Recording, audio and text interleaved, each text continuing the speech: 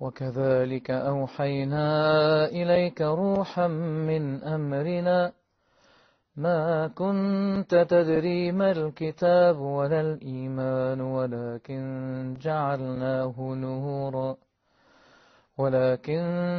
جعلناه نورا نهدي به من نشاء من عبادنا وإنك لتهدي إلى صراط مستقيم صراط الله الذي له ما في السماوات وما في الأرض ألا إلى الله تصير الأمور.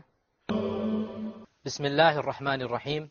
الحمد لله والصلاة والسلام على رسول الله وعلى آله وصحبه ومن والاه. Assalamu alaikum wa rahmatullahi wa barakatuhu, and welcome to another episode of Fundamentals of Faith. In the last few episodes, we've been discussing various manifestations of acts that go against one's profession of La ilaha illallah. Manifestations of shirk, of directing acts of worship to other than Allah. Today we're going to continue with that same theme and discuss one very important act which contradicts and is a stepping stone to shirk. And this act is the act of venerating and showing respect to graves and building mausoleums over them. Stay tuned.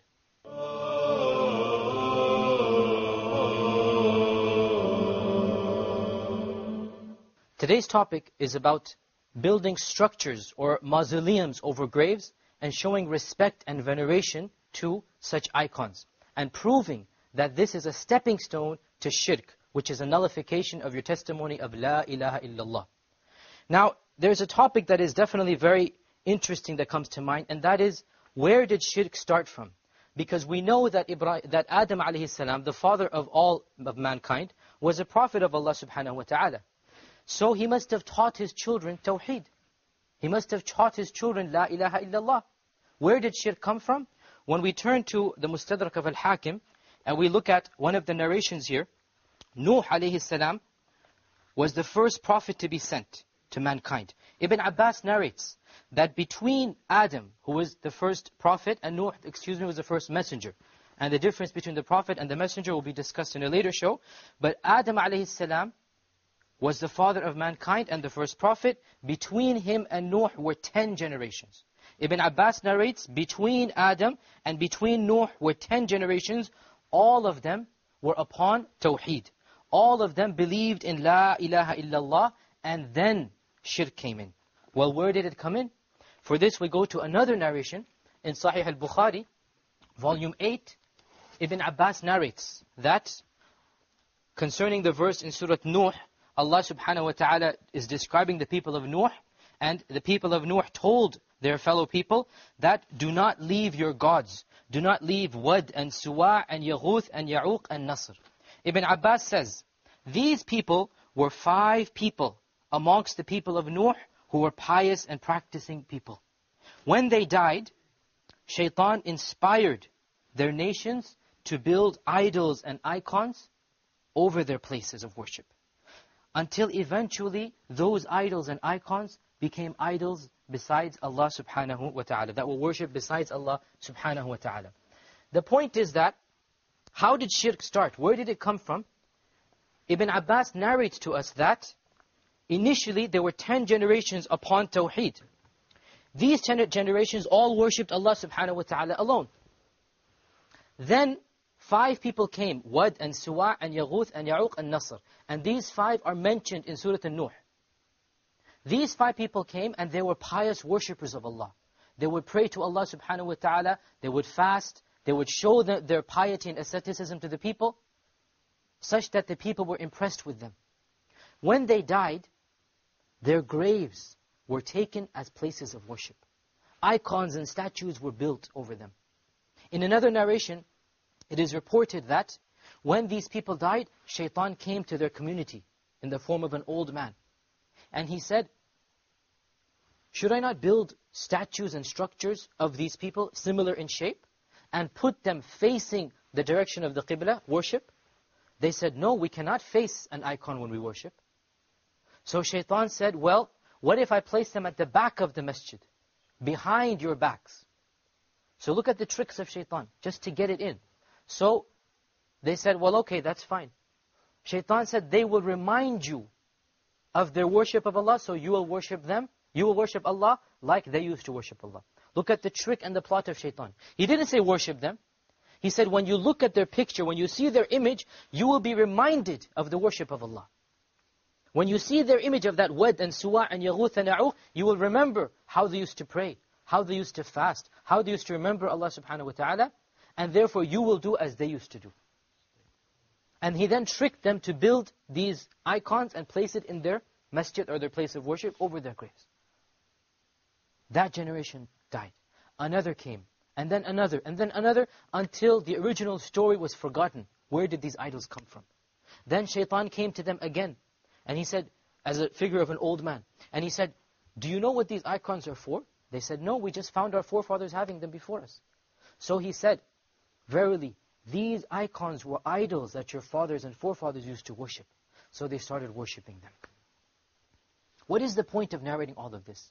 The point is to prove that the basis for shirk, the initial start of shirk, how did it start? Where did it come from? What is the history? It was when pious people and the graves of pious people were venerated. Respect was shown. The mausoleums were built over them. So the root of shirk was the over-exaltation of pious people. The Prophet ﷺ said in a hadith in Ibn Majah, he said, I caution you, I prohibit you from transgressing beyond the bounds, from exaggerating in your religion. Because the people before you, they were destroyed because of this exaggeration. They went more than they should have gone. They went higher than they should have gone. Yes, Isa ibn Maryam is a pious person. And Wad and Suwa and Yaghuth and Ya'uq also were good people. But that doesn't mean that they should be worshipped. And by going to their graves, if they have them, or knowing where they are and making it a point to go there, seeking blessings from those graves, making dua to them, building large monuments over them, this is a stepping stone, or it is a manifestation of shirk. And that is why the Prophet ﷺ, he forbade worshipping in graveyards, or even where there is a grave and a masjid has been built over it. The Prophet ﷺ said, don't make your houses like graveyards and say your prayers in them. In other words, don't just pray in the masjid, also pray in your houses. And he also said, and don't make my grave a regular place of worship. وَلَا تَجْعَلُوا قَبْرِي عِيدًا. Don't make my grave a regular place of worship. Verily send your salams upon me, because it will reach me wherever you are in the world. We'll take a short break and we'll continue on the same topic. As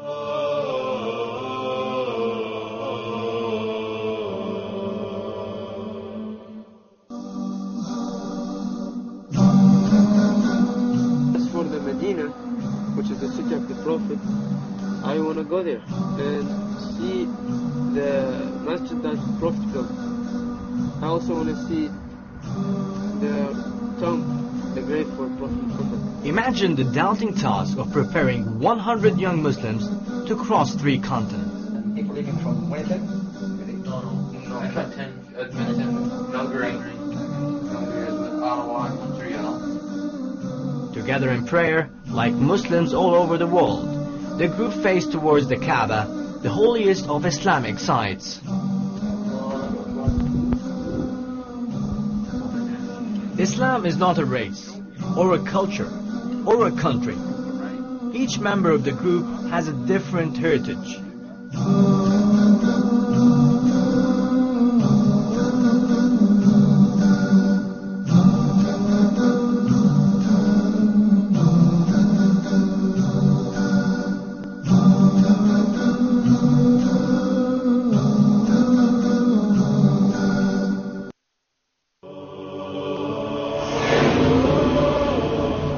Imagine, for each time you say Subhanallah, that's one hasanah.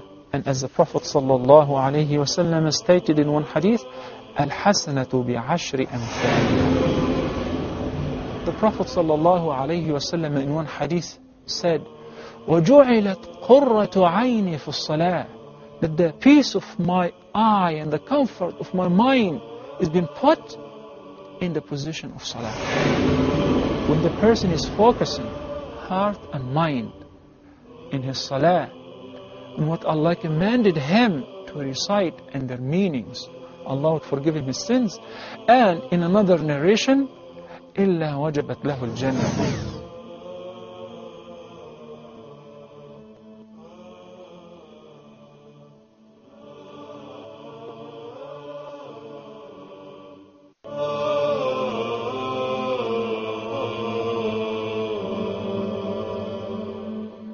Welcome back. We were discussing building mausoleums and building monuments and structures over graves and venerating these graves. And that this is a major stepping stone. And in fact, sometimes there are manifestations of clear and blatant shirk. And it is because of this that the Prophet ﷺ himself, regarding his own grave, which he knew obviously that he knew that it is possible that some people might exalt or put him above his status. Therefore, during his lifetime, he prohibited it. He said, don't make my grave a regular place of visiting, a regular place of worship.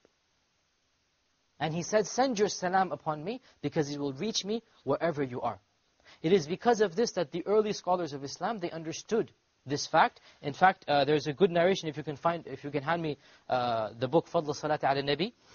This is a very small book written by Ismail ibn Ishaq al-Qadhi, who died in the year 282 Hijri. Now these type of books are called juz or ajza. And there are literally hundreds of them. These are not voluminous, huge works. Some of the scholars of the past, they would combine a hadith of a very narrow topic.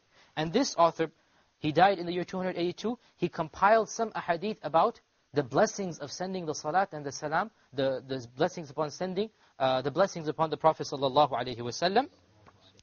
Of the narrations that he has, is that once there was a person there was one of the descendants of the Prophet sallallahu alaihi wasallam, Muhammad ibn Ali ibn Abdullah ibn Ja'far ibn Abi Talib, that when he came to Medina, Ali ibn Hussein ibn Ali, he is the great-grandson of the Prophet sallallahu alaihi wasallam through his daughter Fatima.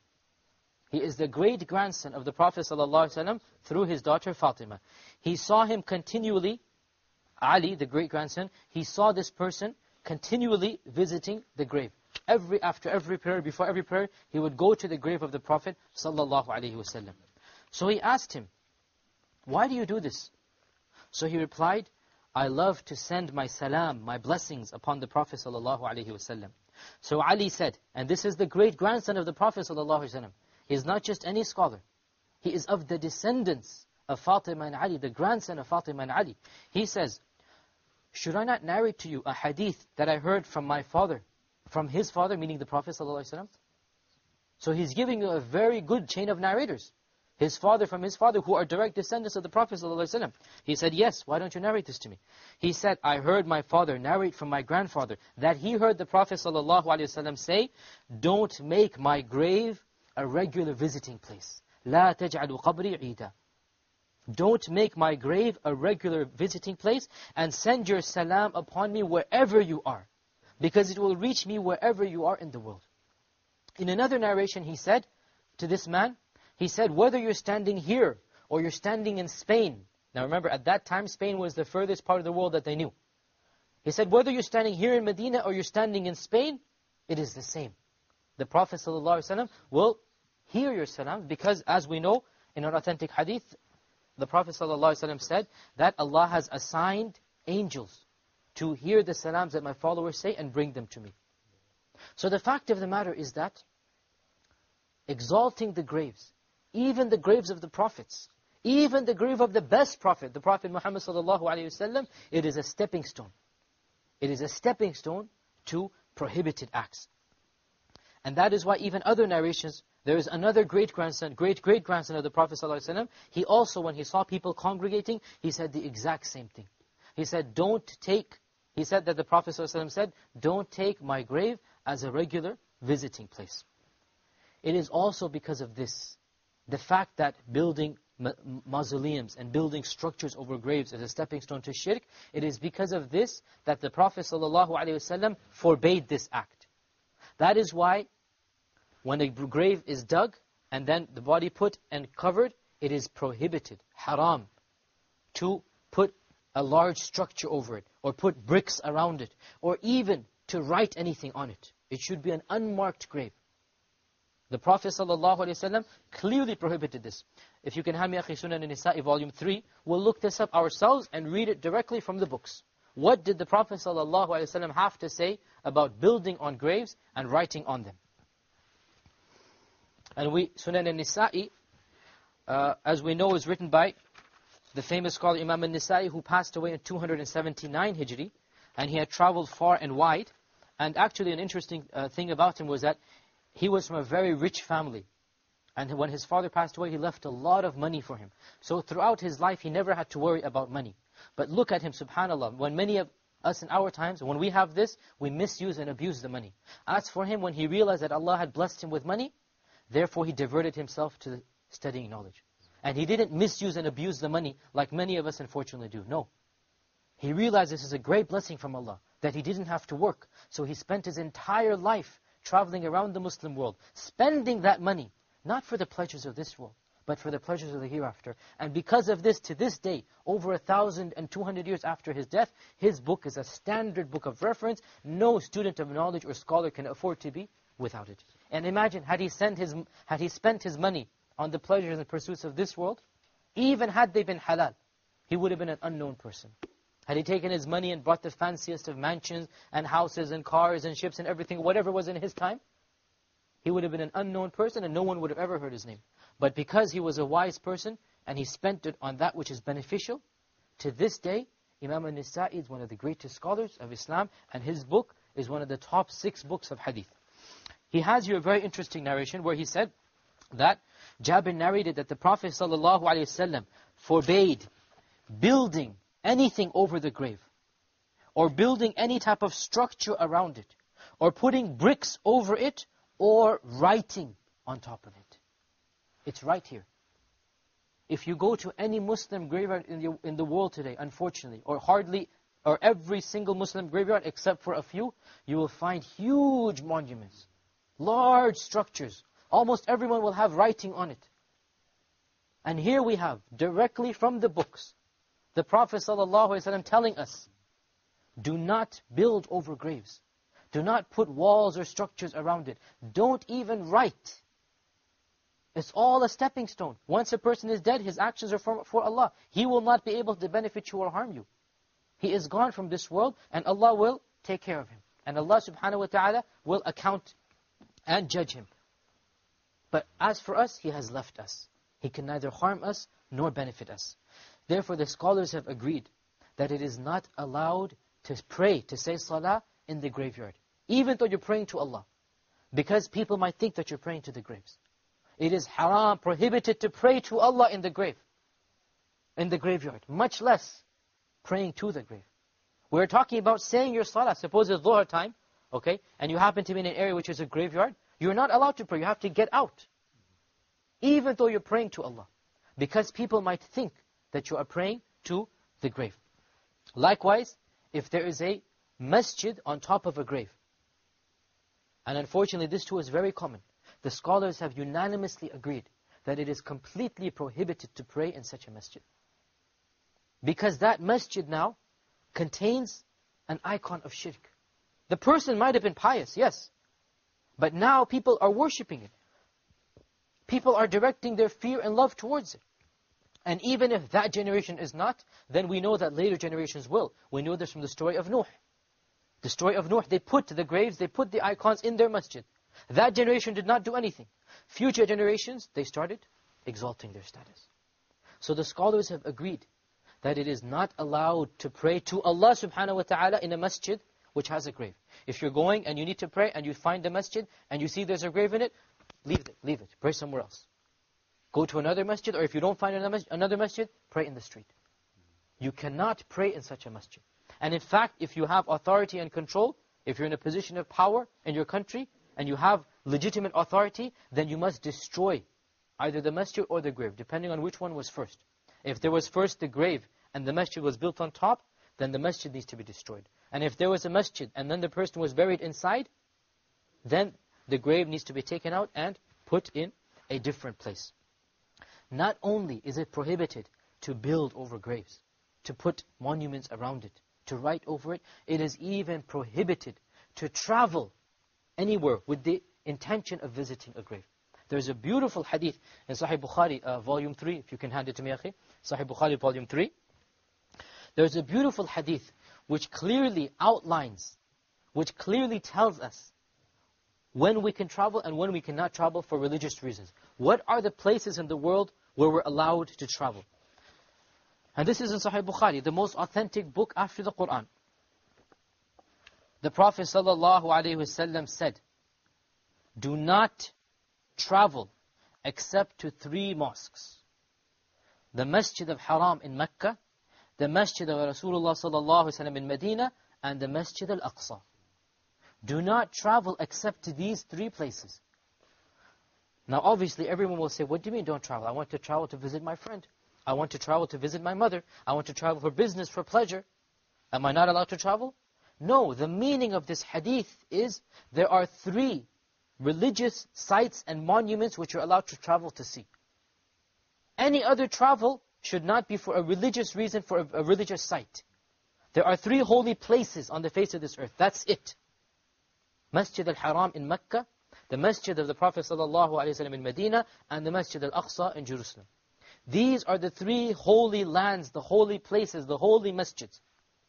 If you want to travel anywhere else, it must be for a worldly reason or a religious reason not related to a site. I want to study, I'm going to a different country to study. Here you are traveling for a religious reason intended for study. But you're not traveling because you think that that place is holy. I want to travel because I want to trade. I want to do this and that. Fine. But you say, I want to travel because I want to pray in that place. No. I want to travel because I want to seek the blessings of that place. No. Here it is clearly, explicitly prohibited, as in the hadith, in Bukhari and other hadith. It is not allowed to undertake a religious journey. A journey where you're going to visit a supposed holy site, except for the 3 masjids. Any other site on the face of this earth does not merit you to travel to it. You are not allowed to. Why am I saying this here now? Because what occurs is that many Muslims undertake journeys to visit mausoleums. They undertake journeys from one country to another, from one city to another, to go visit a grave. And this is a stepping stone to shirk.